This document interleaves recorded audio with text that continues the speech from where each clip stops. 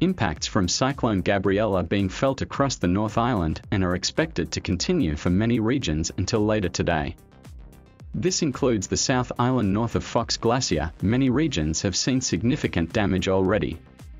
It is important to keep up to date with the latest forecasts on this channel. Please subscribe this channel in case any changes are made or further areas are added.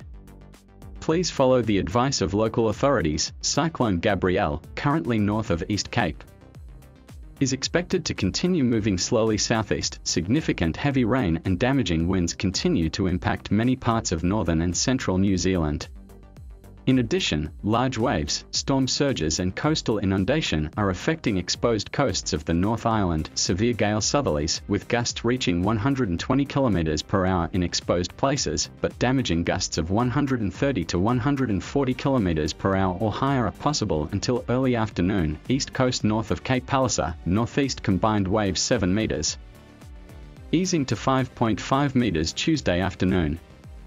Peak period 10 seconds, between 3 p.m. and 9 p.m. today, Tuesday. A few of the thunderstorms could be severe about inland parts of Fiordland, northern Southland, and western parts of central Otago, including Queenstown Lakes, with localized downpours of 25–40 mm.